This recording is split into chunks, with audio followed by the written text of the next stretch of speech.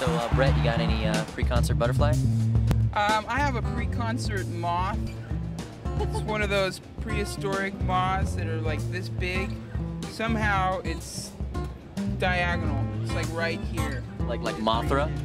Mothropod is the Latin term for it. So it's got to feel pretty good, right? To be handpicked by John Mayer to be one of the opening acts. Yeah. How's it make you feel?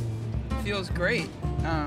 When he came down to get me at the orphanage, and I was laying there in the incubator, he was like, well, I'm find my opening act. And I'm just laying there all naked, umbilical cord. I was like, me, please. I hope that guy will be my daddy.